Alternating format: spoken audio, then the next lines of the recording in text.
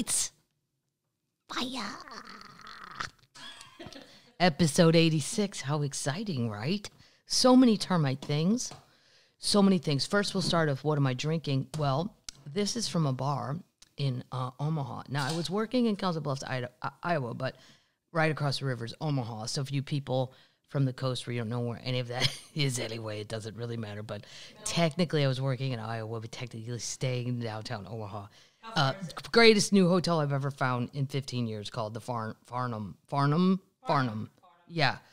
Wow, was it awesome. They're smart elevators. Like in New York, for Midwest people, the first time I ever saw an elevator where I punch in my number and then it tells you what elevator car to go to. So if I'm on 17, it'll go E, but I didn't even know what was going on when I saw that 10 years ago. Now, this one, you just put your key card under there and it tells you what floor to go to and you jump in that car. Then you don't have to wait on all the other floors. Oh my God. Yeah, but it's just super nice. And anyway, there was a bar around the corner called Billy Frogg's, and I actually paid for this. I did not steal it. Billy Frogg's. And yeah, I bought 2 of them. I don't even know why. Maybe it was a fun bar. And that's what we were talking. And this brewery was right down the street, Omaha's Brickway Brewery. Very hard to say 3 times quickly. And I picked up a little vodka there too. There's so much alcohol in this house. So seriously, like if something really goes down. Well, my sister always makes fun of it. What do you have all this alcohol for? And then during COVID, I'm like, see, that's why we have an alcohol room. That's why you may have a room with a bunch of kids crap. I have an alcohol room. Anyway, that beer is really good. It's a fun little brewery. I didn't really have time to get to that because I was very busy at Billy Frogg's asking the locals about Warren Buffett. Oh, no. The consensus is he's cheap. And then one guy goes, yeah, but that's why he has $125 billion and we don't. I'm like, well, point taken from the end of the bar. But then we went to his house. It is yes, it's a fancy, older subdivision like the homes. Remind me of Clayton in St. Louis. They're brick and they're big, but they're nothing ostentatious. I mean, they're really pretty. They're expensive, but his is right there. Turn the corner. What's that in the video? The video. Yeah.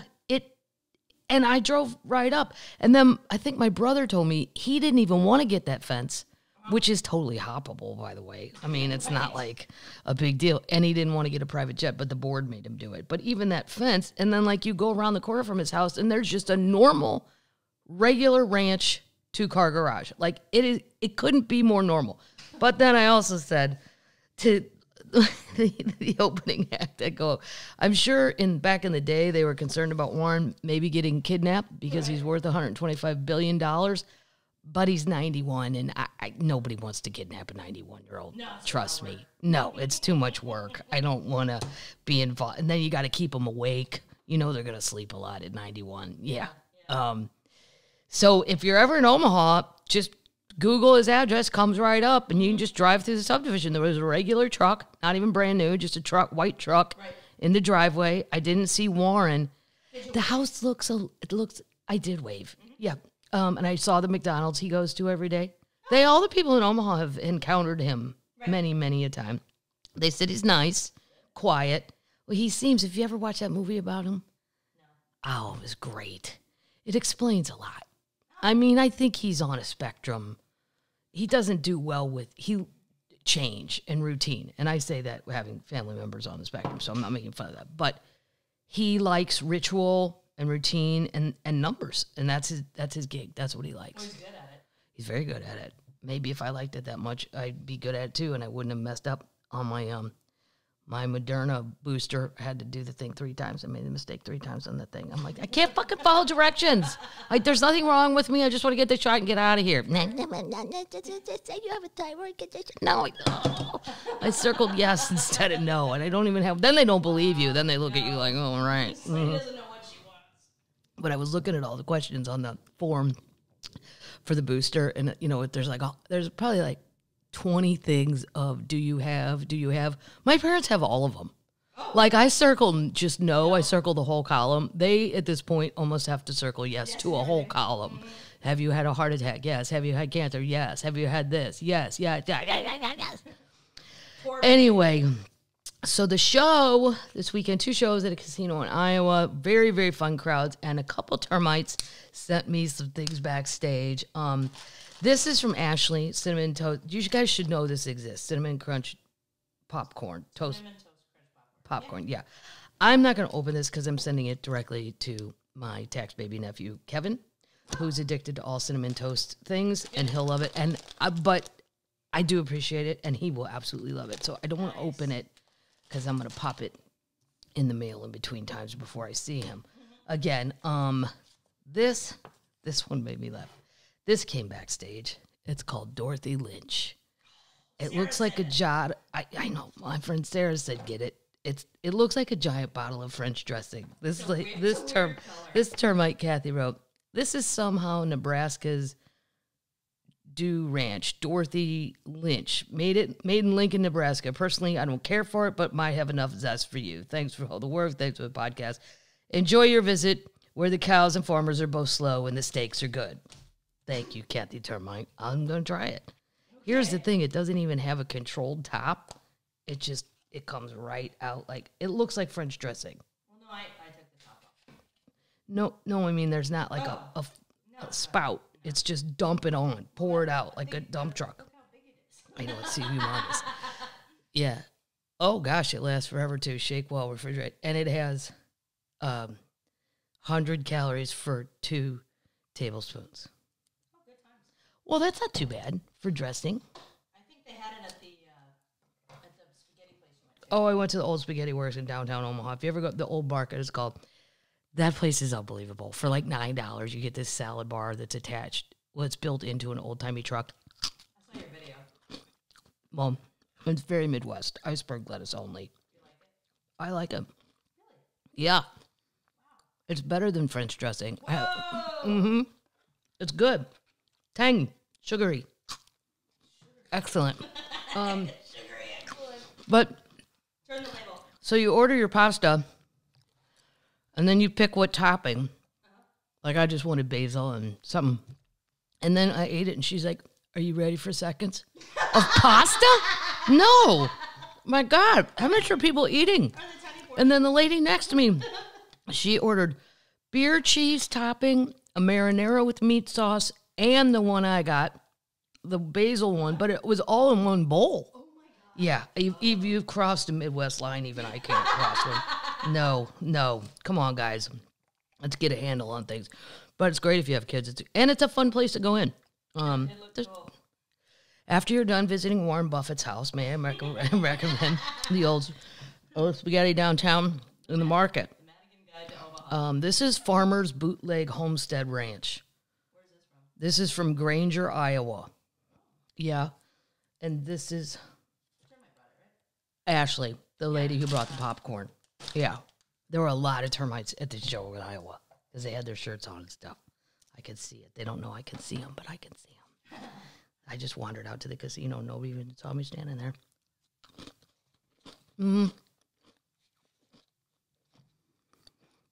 It's good, but there's better.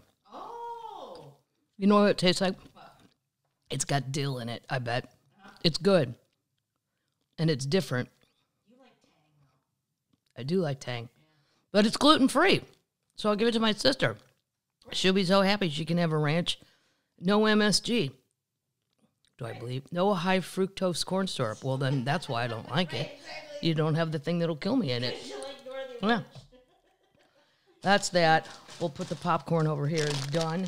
We will send that to Kevin Madigan. And then everybody should know Dolly's thing is out. I did not have time to bake a cake. I don't even know how. Truth be told, I mean, I can follow the instructions. But We'll do a video for that. this is Southern-style banana cake mix. Oh, it sounds delicious. It's Dolly's. It's out everywhere now. Banana pudding cake. This is the frosting. I already tasted it. It's so good. Oh my God. This is creamy buttercream frosting. And then I didn't open the chocolate one because I'm going to give it to my mom. But they have it in chocolate It's too. hard to find. It's very hard to find, but it's supposed to be in all grocery stores. I think people are buying it all. Yeah. Quickly. As they should. Yes, and I don't have any aside from, well, this is the power that I think Dolly has. Where's Dolly at? Taco Bell is bringing back the Mexican pizza. Big announcement. The beloved, and she's the one who said maybe they could bring it back. Maybe they heard her. She loves it. Right. The beloved menu item will permanently reappear on menus beginning May 19th, the chain confirmed. They eliminated it in 2020 as part of a broader culling of its menus during the height of the pandemic that helped the fast food chains shed complexities and costs. The Mexican pizza consists of a tortilla shell filled with either beans or ground beef. Well, if you're in the Midwest, why not all of that? A pizza sauce, and it's topped with another tortilla shell that's smothered with more sauce. Taco Bell introduced it in 1985, originally called the Piazza Pizza. Yeah. Here, wow, removing it are outraged Taco Bell fans. One petition gathered nearly 200,000 signatures of pissed off people. Oh. Particularly were outraged were Indian Americans who saw the menu item as one of the few fun vegetarian options. Why are Indian? Do they mean American Indians or do they mean people from India Indians? I don't know. Who's a vegan? I don't know. Wouldn't there be all kinds of things at Taco Bell you could make vegan? Just with beans and rice and cheese? Or do they count? I don't know. I don't know. I'm not a vegan. I don't know what the rules are, but it seems to me like you could make something there without it. Mexican pizza costs $4.99, and members of Taco Bell's loyalty program can order it 2 days before the reintroduction. You can get 2 days ahead of it. If you're, somebody better tell Dolly. She said it was her favorite. And then she was on the Today Show. She likes the soft, she gets the soft shell. She likes the others, but they fall apart so badly, especially if you're riding around. True that. Because sometimes after a show, if we're going to drive to the next town, sure, I'd love a hard shell taco, but I can't deal with that shit all over my lap. It doesn't do good in a car or a bus or whatever. She opts for the Taco Supreme with sour cream and all that in a soft shell.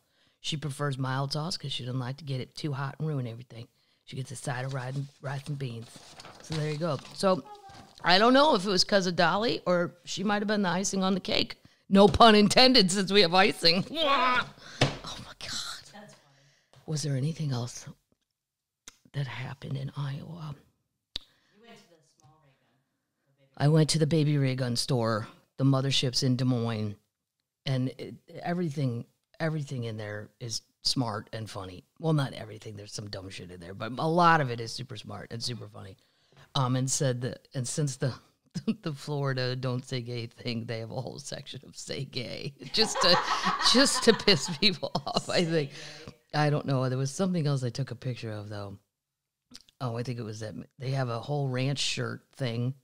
It's just a fun little store. I'm telling you, if you're in Des Moines or Omaha. You gotta talk about the videos of the steak being made. Well, if you go on my Instagram, you'll see a video of this oven thing where they cook steaks. And the way I could have sat there all night because I'm a pyromaniac and drank wine and just watched the fire. I didn't even order a steak. I'd already ordered a Caesar salad, and I don't know. It was too late at night to be eating all that steak, but somebody was eating it because they were just piling it on there. It was fascinating. Watch the video on Instagram. It's just like the way she cranks this wheel, the grill goes up, and then they throw more coal and logs or whatever back there to keep that fire going.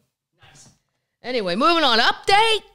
I know this is shocking, but the Maryland man who had 124 snakes at his house that was found dead, turns out of a snake bite.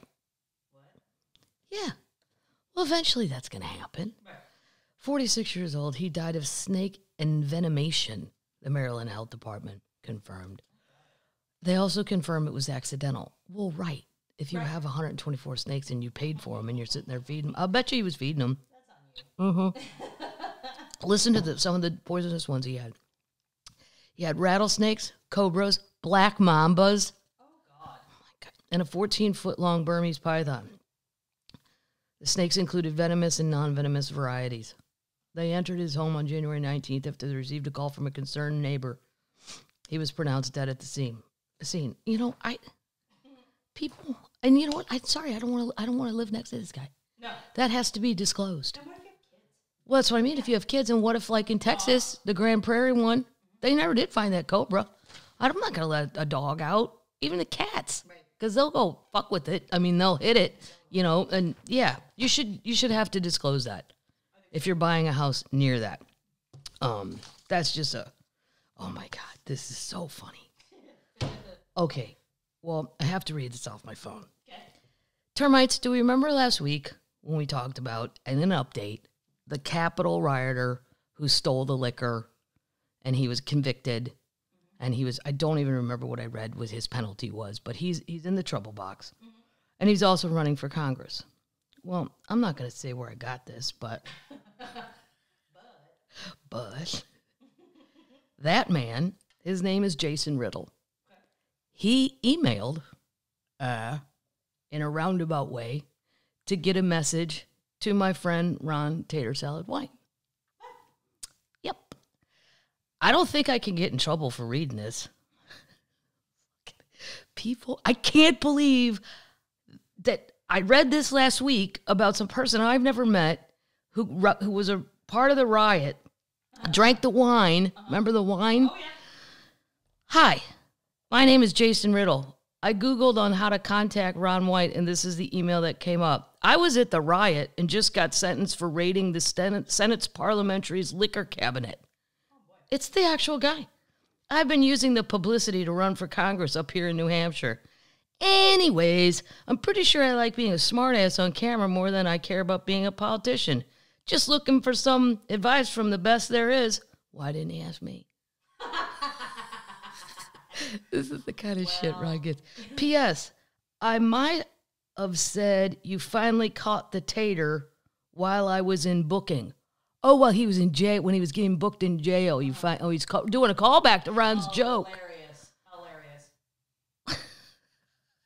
Who writes?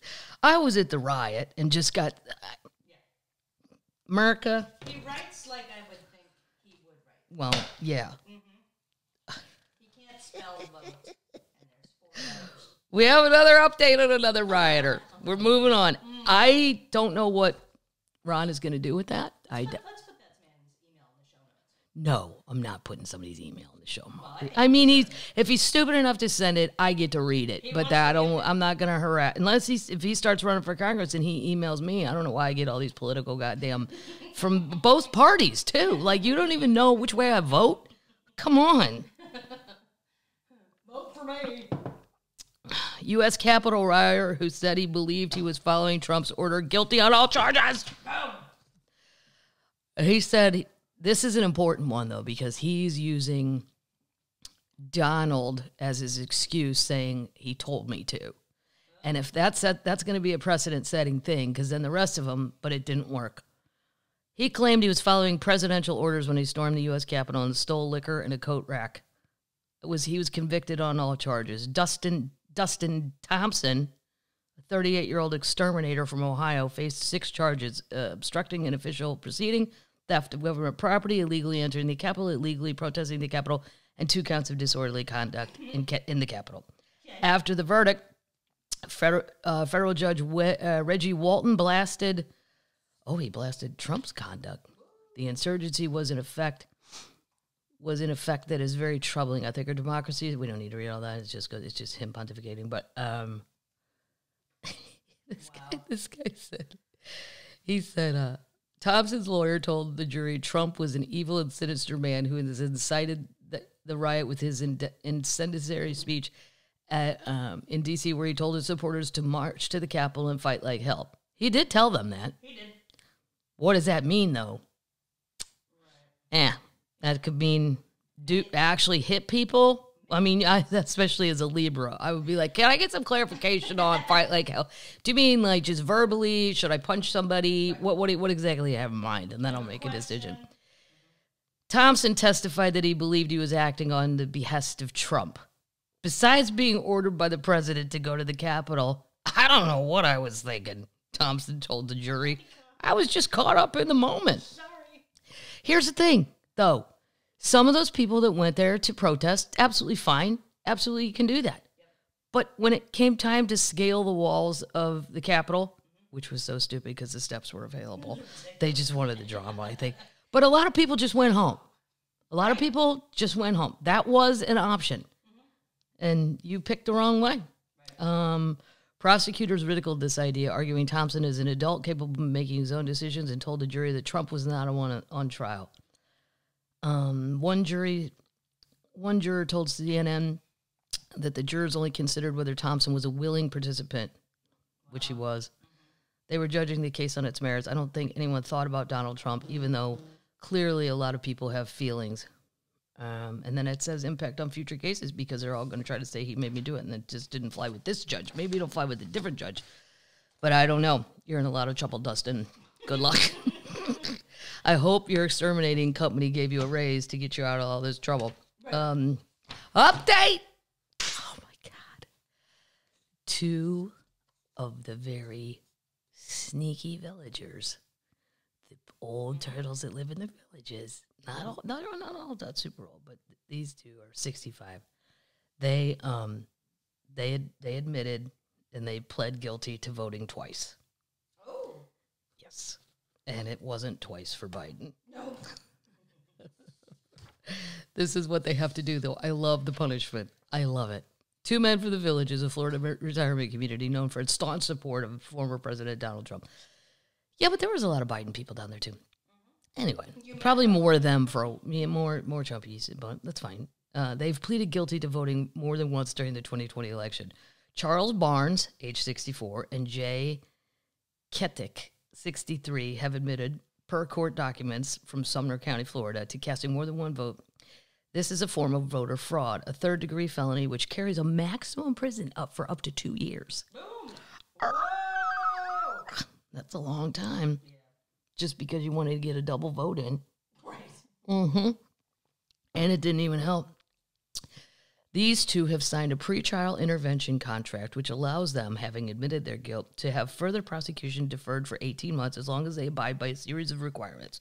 The requirements include mandates that Barnes and Keksick, I can't say his name, complete. They have to do 50 hours of community service and not consume illegal drugs. Oh. Yeah, I saw their picture. They don't look like it. No, I don't think.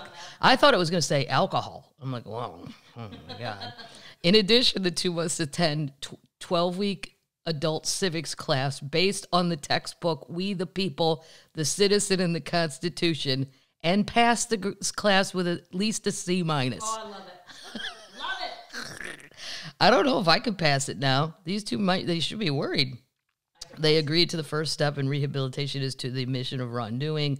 If they violate the terms and the case is returned to the court's docket, this document should be admission of guilt, blah, blah, blah. There's still 2 more out there they haven't got. There were 4.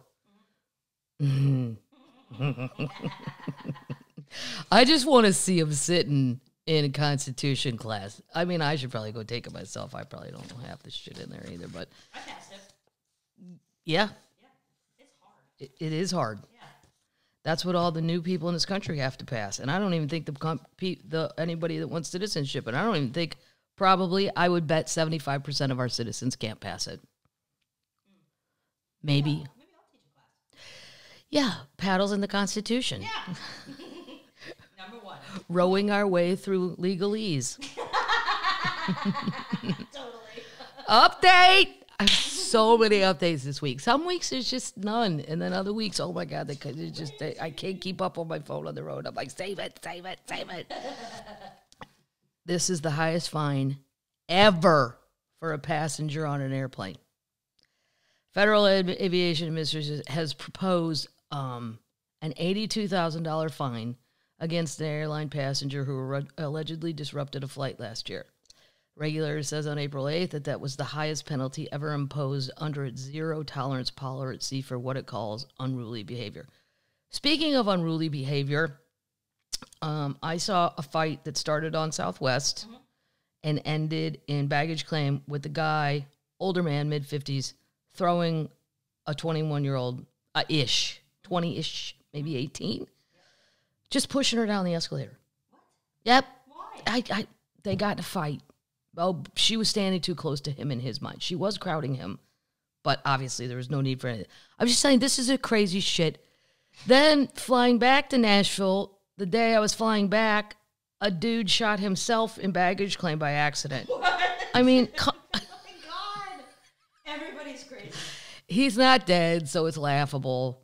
I guess, I don't know, the gun must have been in his pants. He shot himself in the leg. But, I mean, there's a shooting in baggage claim, and now it's just morons shooting themselves. Probably went to pick somebody up, thought, I better take my gun. Just in case. And forgot it was loaded, and then he's standing there. Who knows? It's still wacky out there if you're thinking about traveling. That's all I'm pointing out, that shit is not normal. Fucking crazy. This was, if you're on an airplane, don't be a jerk and don't endanger the flight crews and fellow passengers. If you do, you'll be fined by the FAA, U.S. Transportation. Oh, Pete Buttigieg. I forget he's in charge of that. All right. The fine was levied on a passenger who was, this is the lady who got duct taped. Remember that? Yeah. Yeah. She was traveling from Dallas to Charlotte in July of 2021. She threatened to hurt the flight attendant that offered her to help the passenger after she fell into the aisle. The passenger then pushed the flight attendant aside and tried to open the cabin door. 2 flight attendants tried. This is why we need a cop and a mini prison. I don't know why we can't make that a jail. On a plane? Yeah. On every plane? Yes. Oh my God. There's a cop, and there's an area the size of the toilet. We'll even put bars on it so they can see out. Then the drunk people will think it's funny. The drunk people won't think it's funny. Imagine the Southwest flights to Vegas. The Southwest Lights in Vegas, there'd be like 18 people on the sides of a toilet. Move over. Get back there. After the passenger was restrained in flex cuffs, she spit at, headbutted, and bit and tried to kick the crew and other passengers. Come on. Yeah. She was arrested after the event. I hope so. The FAA also proposed a $77,000 fine against the Delta Airlines customer traveling from Vegas to Atlanta.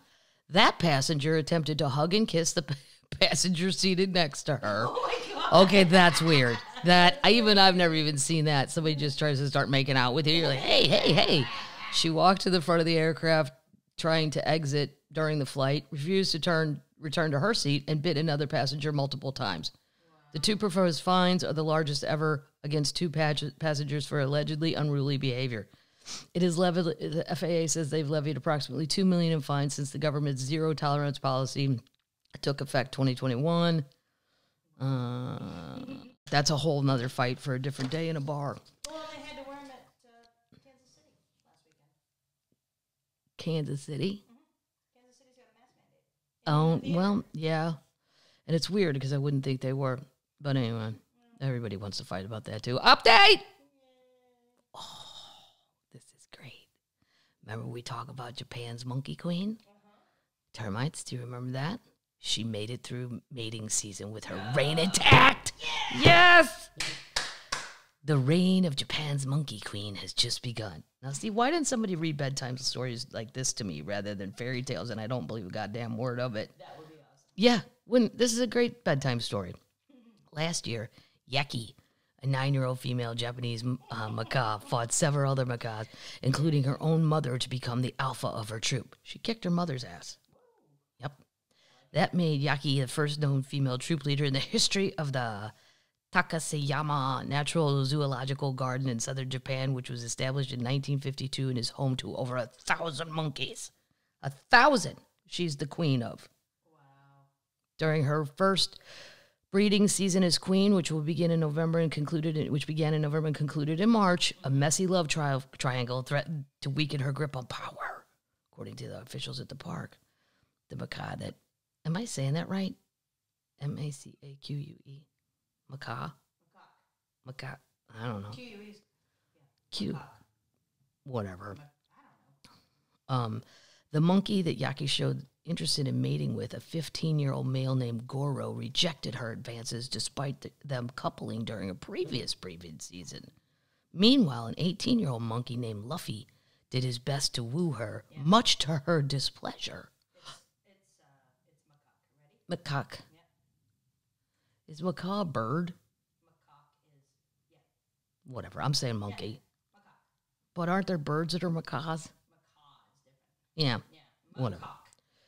This is what we learned, that I wasn't taught to read properly in grade school. Mathematics. Anyway, Japanese monkeys are, they were worried that Yaki would not be able to maintain her status while pursuing and rejecting potential mates. Tensions run high during breeding season, and a challenge from a sperm male could easily rob Yaki, an average-sized female, out of her rank. She rose to power by defeating the troop's alpha male, but he was elderly and less formidable than the average young male. So she took out an old monkey, a dude, and her mother.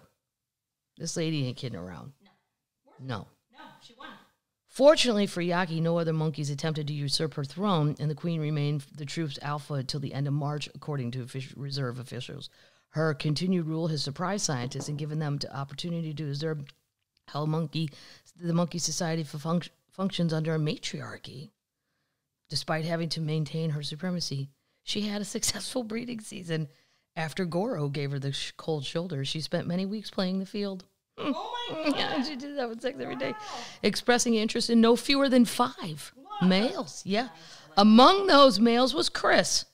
Just Chris. A male ranked 10th in the troop. And Shikawa, who holds the rank as 15th. Maru isn't ranked very high at all, but staff members say he's quite the catch. He's very calm and kind to baby monkeys. Isn't this a wonderful bedtime story? Another, as a mother, this might be important to Yaki. Yeah, I want you to be nice to our kids. Yeah, how about you not smack them in the face? I've seen monkeys do that. Oh, she gave birth to twins, which is rare for the Japanese monkeys. One of her babies went missing and is presumed to have died. But she continues to care for the other one. I don't know. They just were born in March, so. Now, how old is she? It doesn't say. Although a mature Yaki fought with her own mother to rise in status, she is generous and kind to her baby. It seems that she held on to power without much fuss. The only changes in rank occurred when the monkey that held the number 3 spot went missing, and all the monkeys below him moved up one. That was an exciting day, I'm sure, once they decided he was officially gone. Then it's just all this stuff about monkeys. We don't need to know it all, but it's just another. She made it. Yeah. They didn't think she was gonna make it, and she made it. Okay, this one's a little hard, termites. Don't get upset, Paddles. I did the research and dumbed it down. Okay, so the traitor termites in Michigan that they arrested, the militia, right? They were going to extradite her. My favorite. I say it every week, but I just can't believe they had a plan to extradite her to Wisconsin. Absolutely not. I'm from Michigan. I'm not a Wisconsin gal. Why would you take me to Wisconsin? I mean, I like to visit, but I don't want to be held captured, prisoner. The FBI, some bad termites. The FBI got walloped last week when a Michigan jury concluded that the Bureau had entrapped 2 men accused of plotting to kidnap Governor Gretchen Whitmer.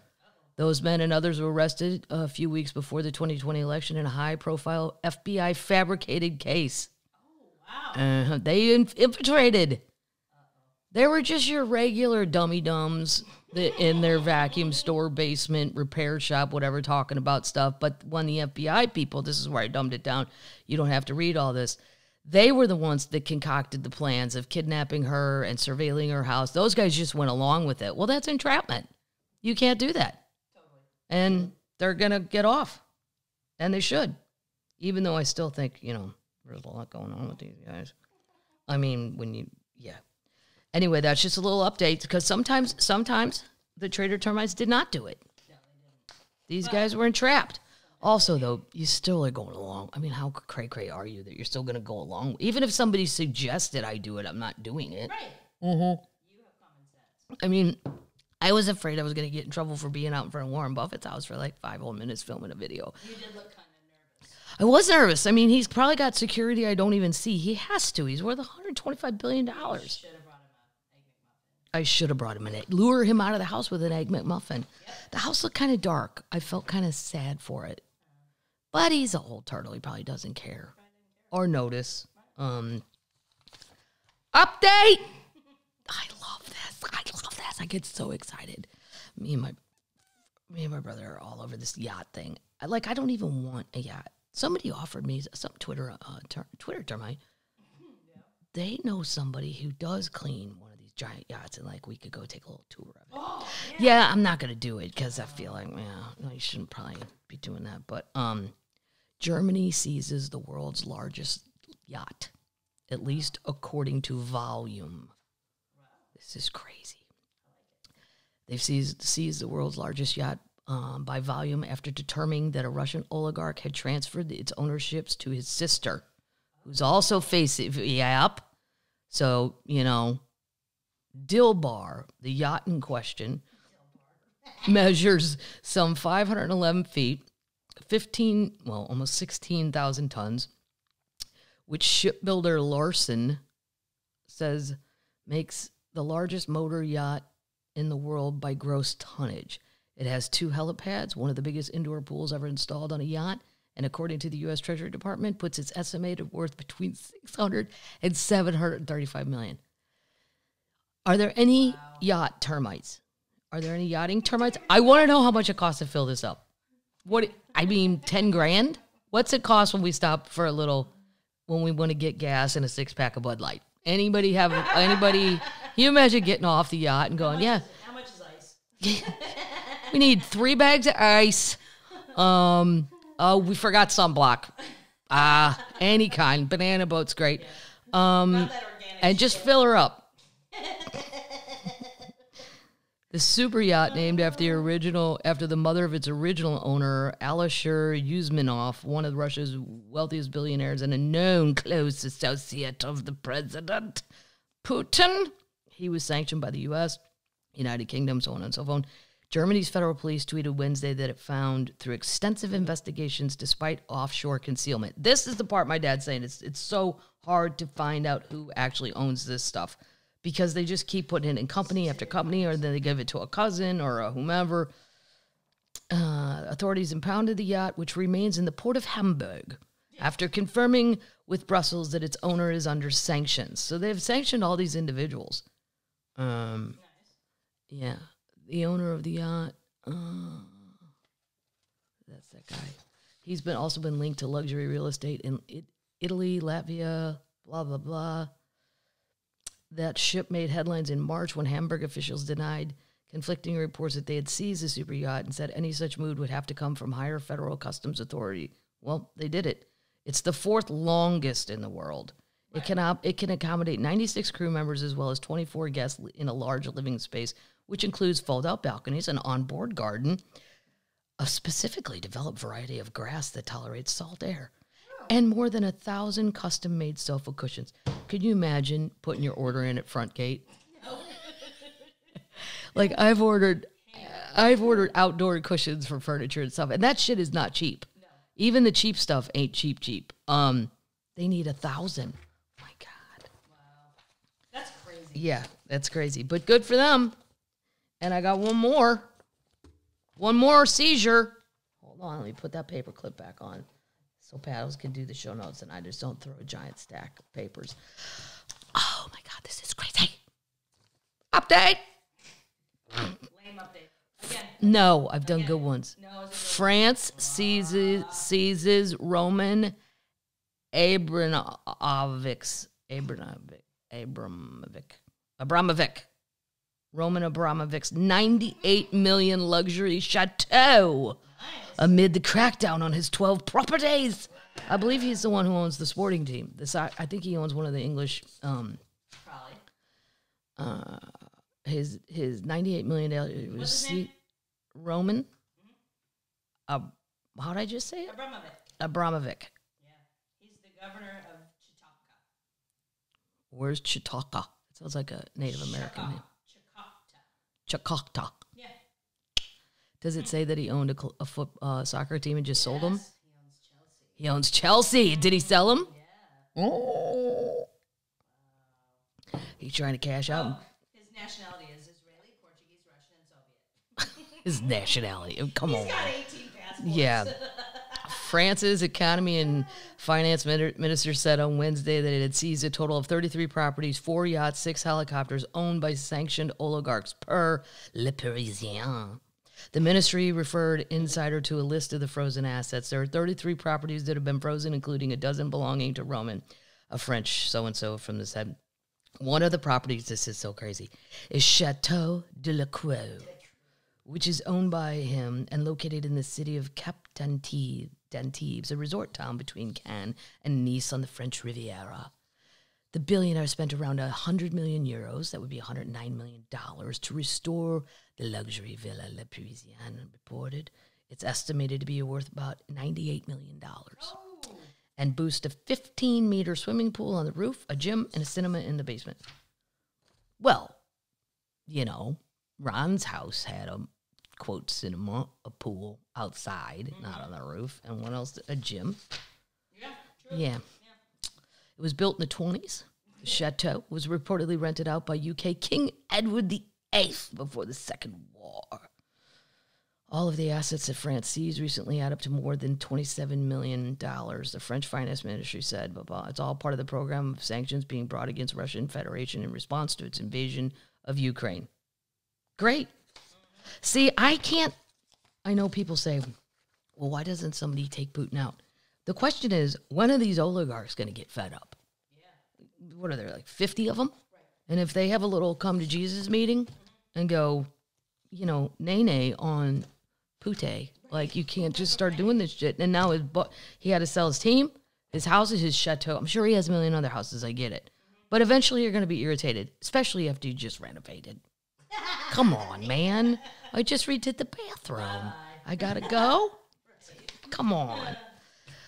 Holy shit, they found it. We're moving on. It's all my updates. This is crazy. This is an Easter present for somebody. This is a holy shit, they returned it. But I put it in, found it.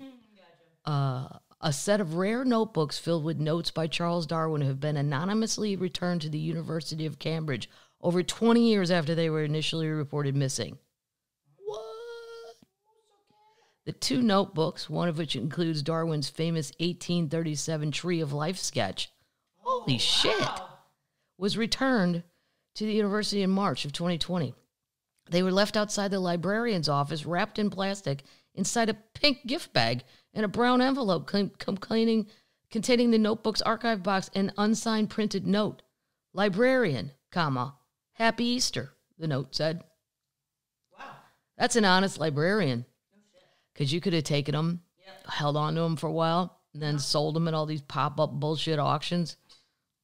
The precious items, which the university believes could be worth millions, were discovered during a missing routine check in January 2001 when it was revealed that the small box containing the notebooks had not been returned to its correct place in the university's special collections strong rooms. Well, I think, like, I went to Trinity to see the Book of Kells. And when you're in those rooms, I do wonder who's in charge of all this. Like, and would you notice? Yeah. Like, true. How often are we getting Charles's notebooks out of the drawer? You know? For school trips. I mean, the Book of Kells is always out, but following an exhaustive search spanning years, the university officially declared the notebooks missing and likely stolen in November of 2020. At the time, the university issued a global call-out to help find the books. My sense of relief at the notebook's safe return is profound and almost impossible to adequately express. Along with so many others across the world, I was heartbroken to learn of their loss, and my joy of the return is immense, Dr. Jessica Gardner, a Cambridge University librarian, said in a statement announcing the return. They may just be tiny, the size of postcards, but the notebook's impact on the history of science and their importance to the world-class collectors here cannot be overstated. I'm incredibly glad to hear the notebook's safe return. That's an awfully honest person. His first Tree of Life sketch was drawn in the summer of 1837, a year after he returned to England from his worldwide voyage on the HMS Beagle. What's that? There a cruise ship named Beagle back then? Over 2 decades later, he would go on to publish the most seminal book of his career on the origin of species, where he expanded his ideas of evolution. So, it's a happy ending for a happy librarian. And it's good enough that person's a super nerd and wants to keep it for the world and not just go sell it to some rich person that'll just hoard it in a drawer. Lost that paperclip again. There it is. Your purple one. Holy shit, they found it! This is alarming. This is where sometimes me and science part ways.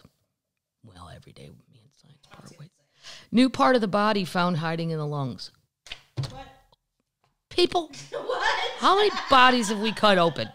And we're still, what's that? We're still going, what the fuck? Was it a smoker? No. Scientists have discovered a brand new type of cell. It's a cell. But still, I thought we knew all this by now. Right. Thought we had it covered. Inside the delicate branching passageways of the human lungs, the newfound cell plays a vital role in keeping the respiratory system functioning properly and could even inspire new treatments to reverse the effect of certain smoking, thank God, related diseases, according to a new study. The cells known as respiratory airway secretory cells are found in the tiny branching passages known as bronchioles, which are tipped with something. The teensy air sacs that exchange oxygen and carbon. It says teensy. I didn't make that up. I wouldn't think of that word. The new cells are similar to stem cells, black canvas cells that can differentiate into any other type of cell in the body, and they are capable of repairing damaged alveoli cells and transforming into new ones. Alveoli. Lie. Like the bronchi. Yeah, bronchi. That's crazy, though, that we're still fighting. Somebody is still going, what's that? Whoa. Thank God it's not me having to do it, or we'd all be dead by 40. Moving on. I don't understand people. I'm gonna investigate this further because I read it. I've read it 3 times, but I still don't understand what the point of this was. This is Dutch News. Netherlands. Customs officials find 300,000 baby eels in suitcases at Schiphol. Am I saying? Schiphol. Oh, there's no D. Schiphol. It's the airport. It's Amsterdam. Amsterdam's airport. I love what they're called. Baby eels are called elvers. Wow. They've seized more than 300,000 elvers or baby eels in the luggage of 3 Malaysian nationals. Malaysia, let's just keep down the racket, okay? You're losing airplanes. You're flying illegal baby seals around the world. Let's just try to get your behavior in check just for a hot minute. The baby eels, weighing a combined of 105 kilos, were being shipped in 8 identical large suitcases and were spotted during a stopover on the journey from Portugal to Malaysia. The suitcases attracted attention of the customs official who made the find. The eel is a protected species and exports are subject to strict controls. 3 Malaysians, 2 men and 1 woman, have been arrested and are being held. This is what I don't understand. Are they to eat? I don't know. What else would you do? Who wants a pet elver? Well, they get them over there, then they raise them, and then they sell them for to eat. To eat. Yeah. You raise the baby? Seems like a lot of goddamn work just to have a fish sandwich. Get how many you can. It's for sushi. It's for, eel, for sushi. That makes sense. I never eat it. Yeah, eel sauce, all that stuff. Yeah. Ron will eat it. I can't even look at it. But you don't want these things getting in rivers, too. They'll tear up a river. Exactly. Then you got to put them in a bathtub. The eel is a protected species and exports are subject to strict controls. I already read that. Last month, millions of elvers, also known as glass eels, were released into the something lake in Zeeland in an effort to keep the eel numbers up. The eels found in the suitcases will now be released into Dutch waters. I don't know about all that. Does anybody really know what you're doing over there? Probably not. The EU banned the sale of baby eels outside its waters in 2010, but the Substantial Eel Group organization estimates that 23% of the European glass eels that float to the continent shores each year end up being trafficked to Asia. Oh, so they're trafficking them to eat. Yes. Sushi. Oh, okay. Thank you.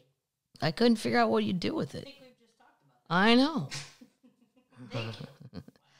The authorities seized 2 tons of glass eels with an estimated value of $6.2 million in the same period.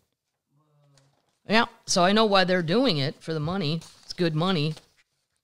Oh my God. It's just such a crazy thing to go, you know what I'm going to do? It's like, I understand the cheese thieves, the people last week who stole the cheese, because it's delicious. Yeah. And, some people make better cheese. Wisconsin, if I'm going to go steal it, I'm stealing it from Wisconsin. They do it better than anybody around here. Yeah, but baby eels? It's unnecessary. It's unnecessary. Well, this isn't an update. It kind of is, though. It's the children. Oh, no. I do admire their spunk. Generation Z and millennials are disrupting the workplace as they're choosing to be jobless. But here's the thing. If you're going to choose to be jobless, rather than work for a company they don't like, okay? I understand not wanting to work for a company you don't like. However, when you say you're choosing to be jobless, then I want to know who is paying for your life. Right. They don't ever, this reporter didn't ask the children, Right. well, if there's only one job left and you don't happen to like it and you're not going to take it, Right. what are you doing? Who's buying your lattes? Generation Z and millennials are unique when it comes to demanding work-life balance. They don't want to work just flexible hours and environments. They want to work for companies that align with their own personal beliefs and values. And then I thought, aside from comedy, the longest I ever worked somewhere was Stuart Anderson's Black Angus Cattle Company in St. Louis. It's a restaurant. And then I thought, did my values align with Stuart Anderson's Black Angus Cattle Company? Something I never would have asked myself. What I did ask myself is, can I make an ass load of money up there if I wait tables and bartend? And the answer was yes. And then I thought about it. It did align with my values. I love a good steak. It was a nice restaurant. We had a band in the bar. What more do you want? It fits right into my belief. Almost half of Generation Z millennials would rather be unemployed than unhappy in a new job. Oh my God. A majority of them put their personal happiness above everything, over work. The Work Model Global Study was conducted. The career goals of Gen Z and millennials are changing with the power dynamics in the work. Our findings should serve as a wake-up call for employers. There's a clear power shift underway as people rethink priorities. Here's what I like about the kids. They've realized if they all do it, whatever they want changed will have to happen. True that. We just went along with everything because we didn't even know we had choices. I'm like, I don't know. I got to make money. I'll go wait tables. That seems like instant cash. I don't want to live with my parents. Mm-hmm. Well, I don't know who's paying for their life. Are there anybody out there can answer that? Almost 2 in 4 members of the younger generation would prefer being unemployed than work in a job they don't like.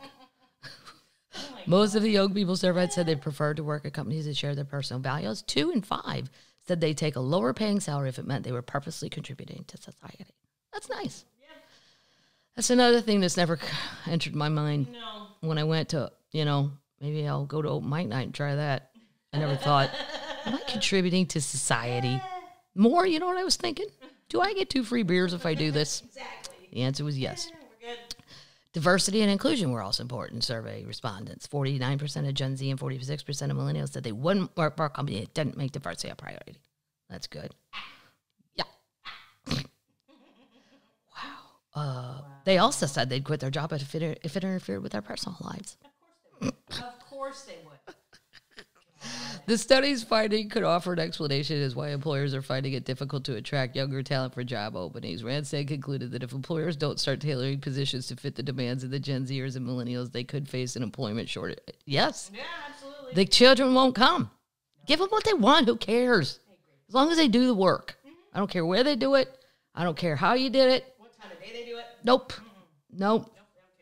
They They want to bring their whole selves to work, which is reflected in their determination not to compromise on their personal values when choosing the employer. But here's the thing. I mean, there's a lot of businesses out there that are going to need a lot of employees that maybe nobody agrees with it. Yeah. True. Then what? They need to rethink their approach to attracting and retaining staff or face serious competition. I say good for the children. You tell them what you will and won't do. See if they'll do it. Never occurred to me. I was like, what do I got to do? And then they told me what I got to do. I'm like, all right, I will do it.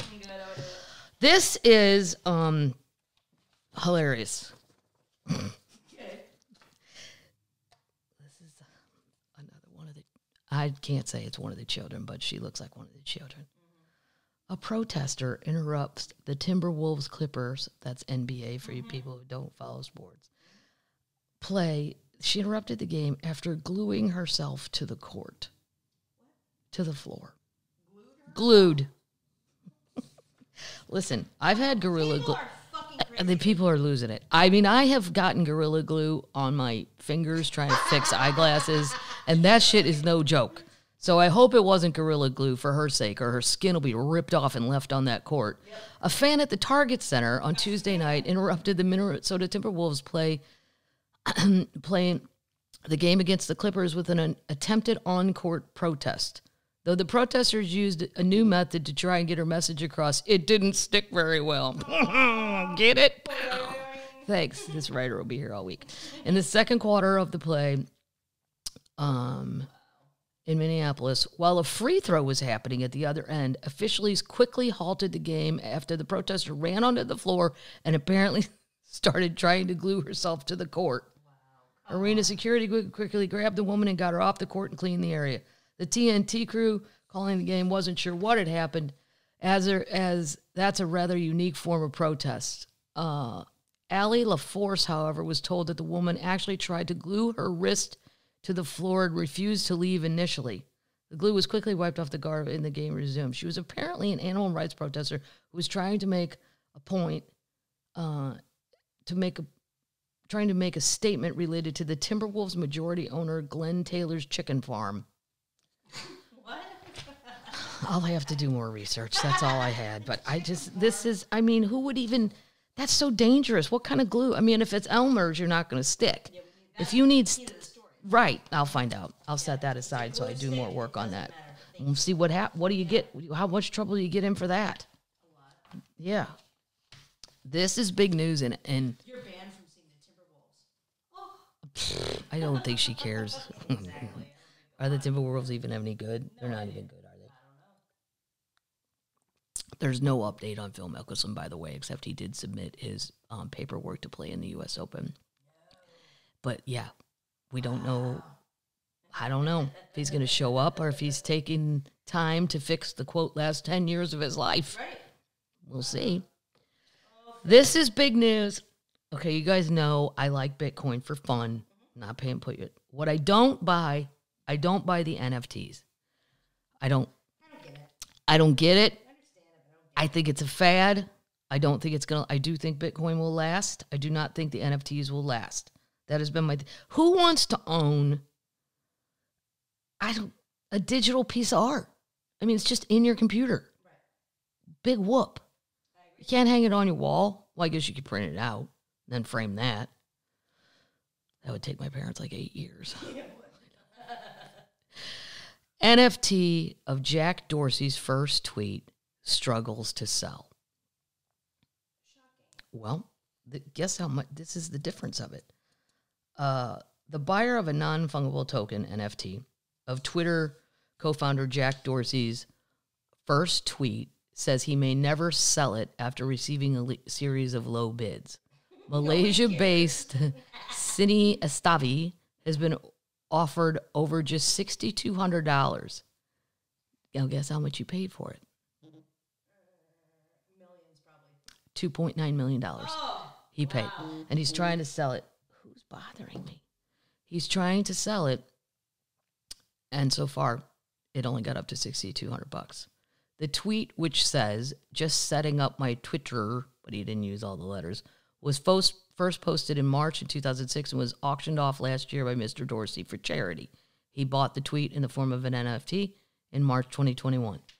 NFTs have been touted as the digital answer to collectibles. However, they have no tangible form of their own, and experts have warned about risk in the market. Yeah, I don't get it. No. Maybe I'm just an old turtle and I don't get it, but I get Bitcoin. Last week, Mr. Estavi announced that the tweet had been up for sale on the NFT open marketplace OpenSea. Now, I thought about buying stock in OpenSea because they're the number one. I think they're the number one marketplace for NFTs, but that's to assume that shit's going to last. Right. I don't know. He's going to donate half the proceeds, which he's estimated to be, he thought he was going to get $25 million or more. Well, you sure didn't, did you? Yeah. He said he never sell it now because he can't get a high bid. He said, that's about it. But that just shows you he wants Elon Musk to buy it. Which, by the way, Elon Musk is in the big fight with Twitter. He wants to buy Twitter. And then I did not know. Oh, I think I downloaded it. Wait, I got to see this because this is crazy. I didn't know who owned Twitter. Never gave it two thoughts. I thought Jack Dorsey, and then I know he's...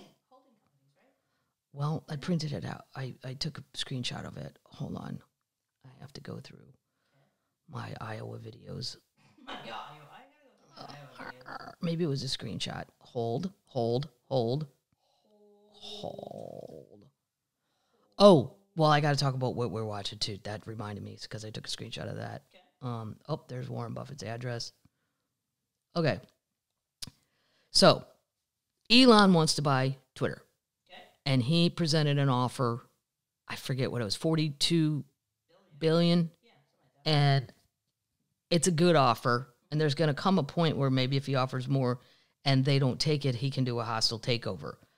But the Saudis, they own a lot of Twitter. Really? Mm-hmm. Oh, my God. And he stepped in and said, nay, Elon's not doing this. Here's the biggest shareholders. The Vanguard Group, Morgan Stanley, BlackRock, State Street Corp, Aristotle Capital Management, Fidelity Investments, ARK Investment, Clear Bridge Investments, and Geode Capital Management, and Barclays. That's the top 10. Wow. So the Saudis are Vanguard. Yes. I had to go do all this research. Mm-hmm. So in the fight between billionaires of who gets to own Twitter, as much as I do not understand Elon Musk, and I think he's an alien, as far as I know, he hasn't dextered anybody. Right. So I'm rooting for Elon. I'm pro-Elon, although I like the way Twitter is, and I hope he doesn't mess it up. But if that's what we're fighting about. And then I did not even talk about what we're watching, but I watched, it's up front. Shit, I lost a oh, no, there it is. Okay. There is a 3-part documentary about Hillsong, the church. Oh, yeah. I never even heard of it. Because Justin Biebs. Yeah, the Biebs was in it. Yeah, okay, Bono had something to do with it. The one in L.A. They're all over the world. It started in Australia. Kind of fascinating. But as soon as I see one of these things, I think as a Catholic, and I mean, Christmas and Easter, I don't go to Mass unless it's, big holidays, whatever. But I think I went to Mass enough in grade school to make up for the fact that I should never have to go to Mass again in my life. Monday, Wednesday, Friday, Monday, Wednesday, Thursday, whatever class you were. That's a lot of Mass. If I walked into a place like this, no. I would immediately go, no. You can't be jumping up and down and big screens and everybody's in hipster torn up jeans. And this guy that is Pastor Carl. If you could not look at that guy and tell you he was full of shit, it's the overacting, the high energy guy. The high energy people usually are high energy because they're not really saying anything. It's all a trick. It's an illusion. He's a performer. And I mean, I've seen comics like that. The more energy they have where it's over the top, it has to be over the top, not just a high energy person, but where they take it over the top and they're like, I just want to tell you, and it's all very animated. It's because you don't really have... I'm not a high energy person. I'm a medium. I'm a medium energy person who likes an afternoon beer and a nap. But I can see if you were not raised with a religion, how you might walk into a Hillsong place and think it was cool. And the music is way, I mean, I think I know 3 songs from Catholic school. We are one in the Christians. We are one in the Lord. We are one. They're very traditional, but I like, me and Michael Palisak, the opening act, we were talking about it. I like that religion is hard. I like that it's somber. I like that it's contemplative. Like going to church and shut up. And like Michael said, as kids, it's a great place to teach your kid how to just shut up and be still. And that is a skill you do need in life at times. Like, I'm not saying the Catholic Church obviously hasn't had all of its problems. I'm talking about how it's presented as a religion. And this place, to me, all that was missing was shots and an open bar. I mean, but he is a slime bucket, this Carl guy. And all these guys fell for it. I'm like, wow. And the leader over in Australia, it goes even deeper. His father was a full-on pedophile. And the son covered it up. Yep, it's something to watch. Oh, my God. I'm going to tell you. And then here's the other one I watched. Thankfully, this lady tweeted it because I forgot I even watched it. It was so bizarre. She tweeted to tell me to watch it. And I'm like, oh, my God, I just watched it. I'm going to say his name wrong now, and I watched the whole goddamn thing. Jimmy Savile, the British guy on Netflix, the documentary. He was like a combination of Dick Clark meets Wolfman Jack meets... He was the biggest DJ. Ryan Seacrest, but he was a little raw... Savile. A British horror story. This guy was the world's... I mean, he was he was such a perv, and he went after so many people. And a year after year, and he worked at like these insane asylums when he was off work. Who does that? Because he was abusing the girls. Well, apparently some boys too. Right. But the whole country fell for it. The Queen knighted him. There's pictures of him and Princess Di. Oh. I mean, he was immensely. Margaret Thatcher. Yeah, I would have to have a British termite explain to me. Did everybody in England not think there was something off? I mean, yeah. I just don't see how that passed. But it was a long time ago. So back then, I guess people didn't question things like we do now. But it's something to see if you're bored and you want a documentary. All right. How am I doing on time? We have time for a nice little American story. Stuckey's. The number one, once beloved road trip staple tries to make a comeback. Now, here's a problem for Stuckey's. There's something that rhymes with Stuckey's called Buc-ee's that is really dominating. And loves. I'm going to read Larry's story, though. Larry Bielberg. This is a good bedtime story. It's a good story, and I forgot a lot about it. We need music for that. I do, but I don't want to pay for music. Why don't you hum? We learn how to play the acoustic guitar, and this is where we need the master's music in the background. No, don't hum, please. That's terrible, Paddles. I'm 45 miles away when a billboard appears. Famous pecan log rolls. That's what they were famous for. And pecan logs, they were so good. An American tradition since 1937. I press on the accelerator a little harder. The sales pitch steadily amps up. Saltwater taffy promises the next sign. I never could eat that right. A few miles later, a Godzilla-sized squirrel peers from another towering advertisement. I need to stop at Stuckey's to get my nuts. This is crazy. When the roadside shop finally appears on the horizon in Mapsville on Virginia's eastern shore, there's really no choice but to pull over. I step inside Stuckey's, even on a chilly winter day. It felt like a warm beach vacation with spitter racks of T-shirts, piles of Mexican blankets, and shelves and shelves and shelves of candy. Love it. Yeah. A lot of people who come here say they remember traveling with their grandparents during the summer, and would always go and stop, said Jennifer Fletcher, who's worked at the counter for over 32 years. I nod knowingly. The truth is those memories had prompted me to detour out of my way to visit the last free standing Stuckey's in Virginia. It traces its roots to a Georgia pecan dealer who started a stand to sell nut candies made by his wife. As the country emerged from the Depression, Sylvester Stuckey Sr. began to build stores, and soon it was outfitted with gas pumps, lunch counters, and gift shops. His newly founded chain with signature blue roof grew along with the country's new interstate highway system, reaching 368 locations in more than 30 states with a concentration in the South and the Southwest. For baby boomers, it became a road trip staple, an oasis of souvenirs, sweets, and plus clean restrooms. Big seller. Nice. Yeah, I wonder if the people out west, I don't know if they ever made it that far. It was sold a couple of times to conglomerates, began a downward spiral after the oil embargo of the 70s, temporarily put the road trip out of fashion, and fast food challengers sprouted up along the way. Now it's trying to make a comeback. I had fallen anew under the Stuckey's spell a few months after a visit in Atlanta when I stayed at a Stuckey's themed Airbnb furnished with brightly branded coffee mugs, right? Vintage candy boxes, and even a rubber alligator. One of the stores, they sold them. That was one of their souvenirs. I loved it as a kid. They had all kinds of animal things. They all brought back memories of childhood trips across Virginia with Stuckey's stops in Front Royal, Williamsburg, and points beyond. The guest house belonged to Stephanie Stuckey, the founder's granddaughter, who recently bought the financially troubled company. I felt as if I was sleeping on sacred ground, or at least in the shadow of royalty. Stuckey, 56, laughs at the idea, although the Atlanta Journal-Constitution did call her a pecan log roll heiress, a title that seems to amuse and annoy her. I thought heiresses were supposed to have money, she said. I got debt. Yeah, but I'm going to skip some of it. But he had really good marketing ideas. Well, they have online stuff. Yeah, but here's what he would do. That's cool. The chain was also an expected beacon of tolerance in the Jim Crow South, welcoming black travelers as a company policy. It even makes an appearance in the film Green Book, when the white driver Tony Lip Vallalonga and his client, black musician Don Shirley, share burgers in South Carolina, sipping soda from Canary Yellow Stuckey's Papers with a blue roof store behind them.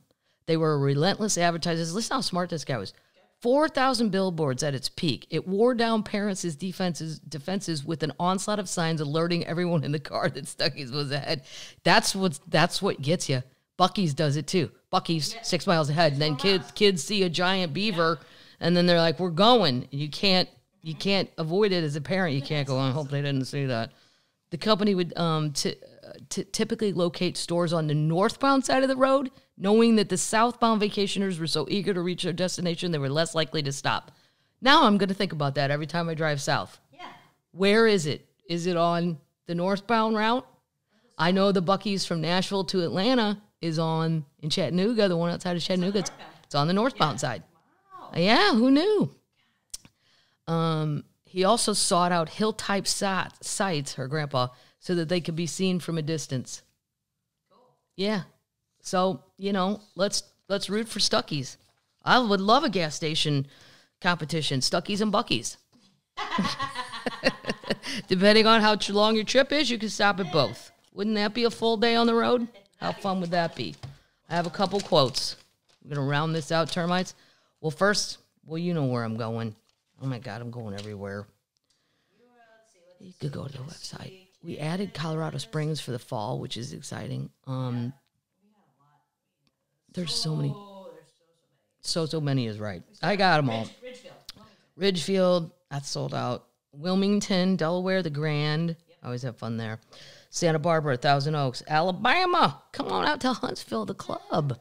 It's a tiny club, and the food is great, at least the last time I was there.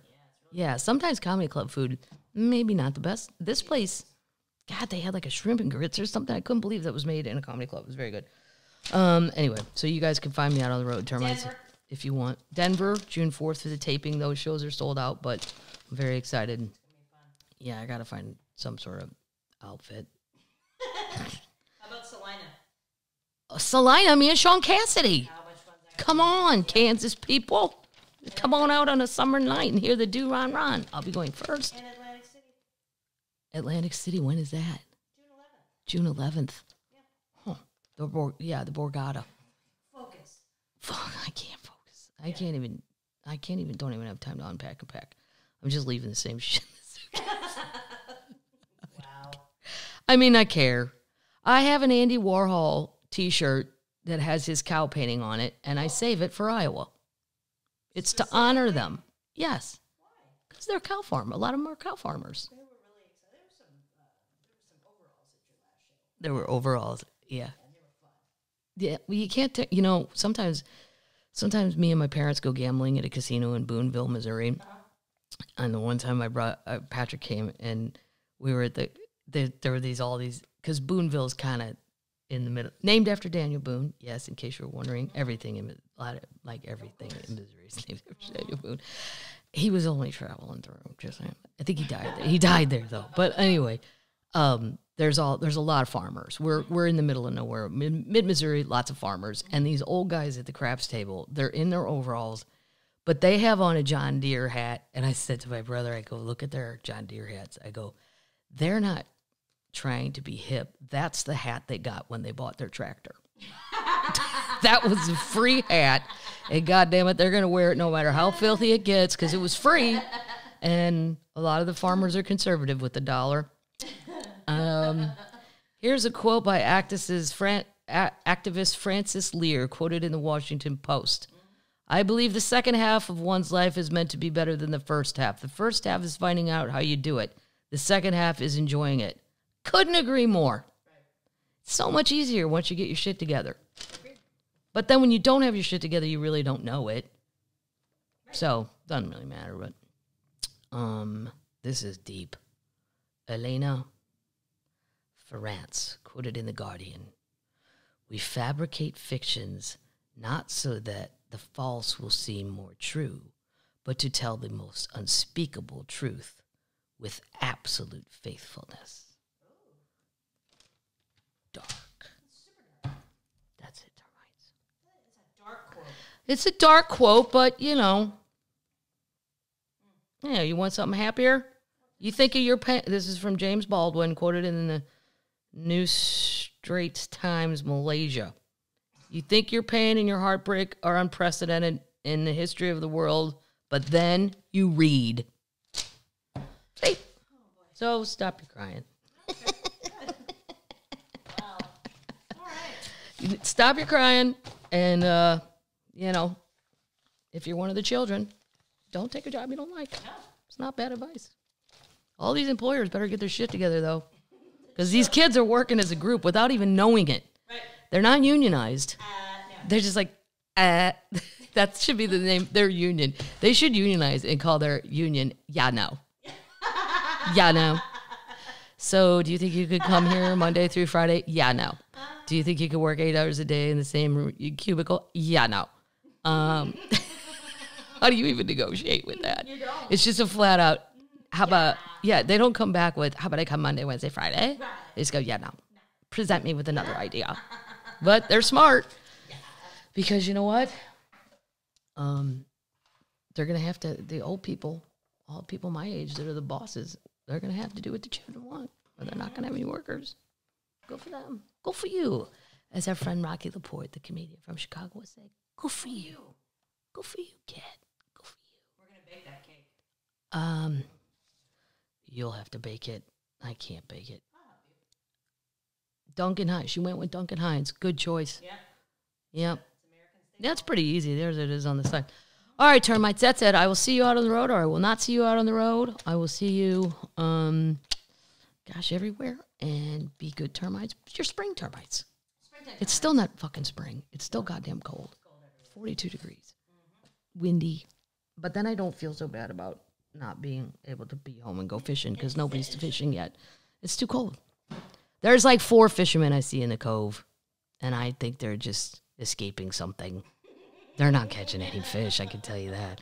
But goddamn it, it's an excuse to leave whatever situation they're in that they do not like. Where have you always wanted to fish? Where have I always wanted to fish? Yeah. Maybe we know termites that'll go there. I've always wanted to see the lakes in Minnesota, and I never have because I read the license plate. It says 10,000 lakes. I'm always in some city, and I don't see a lake. I know they have them. I know they're not lying. So we need Minnesota termites. Minnesota termites, that'd be fun. Canadian termites. I don't need the Canadian termites. Yeah, I like bass fishing. I don't need giant fish, and I don't. Saltwater fishing confuses me. I don't really get it. Brackish waters, sure. Freshwater. I'm a freshwater person. Freshwater fishing. Yeah. Pike are supposed to be super fun. I caught one in Ireland once. Big fighters, but they also got teeth that I think I don't want to take that off a hook. I cut the line and just threw the whole goddamn thing back. A lot of pike in Canada. Pike in Canada, yeah. My brother-in-law and my nephew are going up there on a little fishing trip with a bunch of guys. Driving all the way from Missouri. How else would you get there? Well, you could get there, but you couldn't have your boat. You could fly, but you're not going to have your boat, your stuff. I know. And my brother-in-law is a gear guy. He has a lot of gear, and it's all very well organized. Can't afford to check all that shit. No. And he's not going to be, what do you want me to do, Kathleen? You ran a fishing pole? Who's ever done? No, I'm driving. I'm like, oh, that's it. Driving right up into Canada. All right, termites, that's it. Be springtime termites and night termites. Springtime termites. Well, yo.